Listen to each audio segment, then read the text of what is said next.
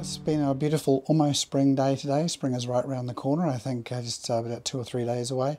And it's still a bit chilly. It's getting down to about 8 degrees overnight, but not too bad. And but last night was clear all night, which was fantastic. I was able to image till about 5 in the morning, and tonight maybe till about midnight, maybe a bit longer, maybe a bit shorter, we'll see.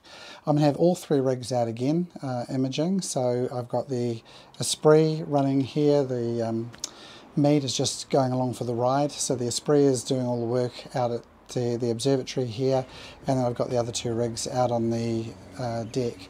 So 2 of the scopes are imaging kind of the same area, and that is the Small Magellanic Cloud. Now I am doing a 2-panel mosaic with the ASCAR, and with the Esprit I'm actually imaging a small area of nebulosity, sort of on the wing of the Small Magellanic Cloud, and it was kind of quite interesting. Now the Small and Large Magellanic Clouds are satellite galaxies of our Milky Way, and a lot of the attention gets put on the Large Magellanic Cloud because it's got the Tarantula Nebula in it, etc.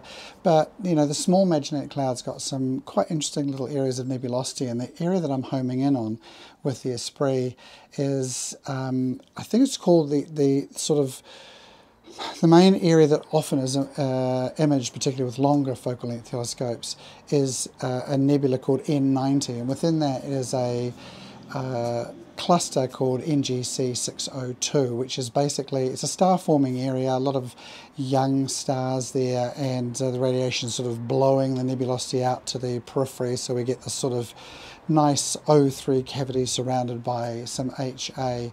And it's not going to be so huge in this field of view because I am going to be collecting some of the other nebulosity around it, but parts of it are pretty faint, so I'm doing 20-minute exposures with this, and even though I've collected about 10 hours already, there are some areas that are only just showing up, so I need to probably double that, I think, to get more detail.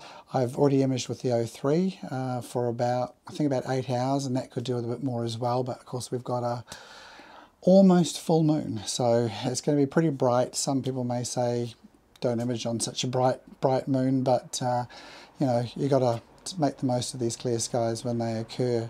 So that's what I'm imaging here, and meanwhile out on the deck I have these 2 set up. So let's have a look at this over here. The ASCAR 165 PHQ quintuplet design, and that has got the ASI 1600 on the back and the Obdulong 2-inch 7nm filters, sorry, and got the ASI Air Plus running it, the one with the good aerial that actually works. And meanwhile over here I have the Samyang 135mm lens, that's got the ASI 533 mono on the back here, and 1.25 inch 7nm Obdulong filters.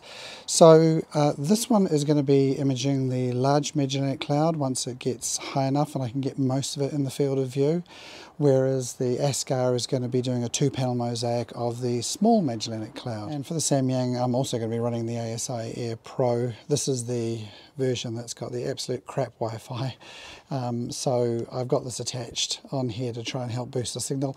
It's kind of marginally better. It will get at least the signal into the house, whereas if I didn't have this on, I'd virtually have to be outside here on the deck picking up the ASI Air Pro. So it helps a bit. And so now it's just a matter of waiting for it to get dark.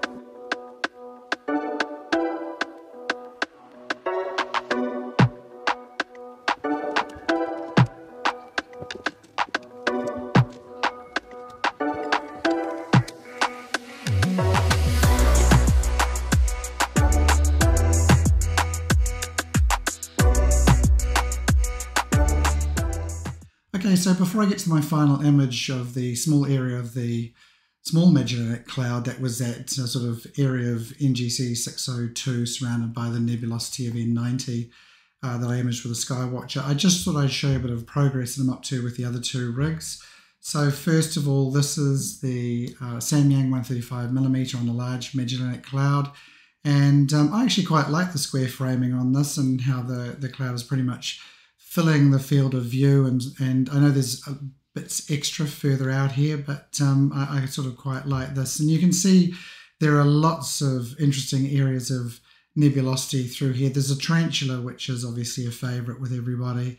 But all of these little pockets of HA, these sort of swirls and whirls of it, I think are worthy really of their own images by themselves. And I may at some stage sort of point the 10-inch mead at these individually to try and have a look at these in more detail. And all these areas of nebulosity do tend to be imaged just with the large or small Magellanic Cloud as a whole. So, but I think they're worthy of their own images, to be honest.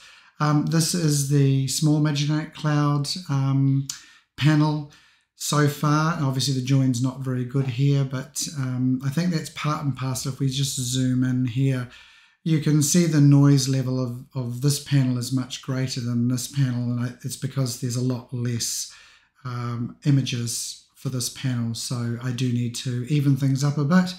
And as I say, I've really only done hydrogen alpha because we've had the moon about, and I will try and get on to collecting some O3 and S2. Now, when it comes to the images I've been doing with the Skywatcher, so this is a 20-minute exposure. This is HA. And this area here is the most obvious. This is actually N90 here, and NGC 602, which is the star cluster, is within it. But I'm sort of imaging that with this area here, which is N89, and sort of a circular area of nebulosity in here, which you'll see in the final image. But you can see with the 20-minute exposure, it's very, very faint around here, so that's why it's required so many hours of imaging. You can see that area a little bit better showing out in the O3 here, because there is more O3 around here. But again, most of what's showing up is this area and this area. And the sulfur 2, even more disappointing. These areas are sort of still barely visible, and these are 20-minute exposures. So you can see why I did 20-minute exposures, to try and pick up the nebulosity. Interestingly, even so in here, in the final image, you'll see this area most obviously in this area here, but there's actually some quite nice structure in here. This area kind of, to me, looks a little bit like a rose bud that's opening up. Pretty hard to see on a single exposure, but there is a lot more there once you stack it, which is why we actually do that. So anyway, I won't muck around any further, and we'll show you the final image of the area of the Small Magellanic Cloud that I was doing with the Skywatcher. And I wanted to quickly say thanks very much to everybody who's been watching the videos, and those who have subscribed to the channel. That's great. It really helps the channel grow, so I really appreciate that. And you know, if you've enjoyed this video, consider giving it a thumbs up, and if you're new to the channel, consider subscribing. I've got lots more imaging planned in the future, and I'm hoping to get those final images done on the Small and Large Magellanic Cloud. So I'll leave you with my final image, and until next time.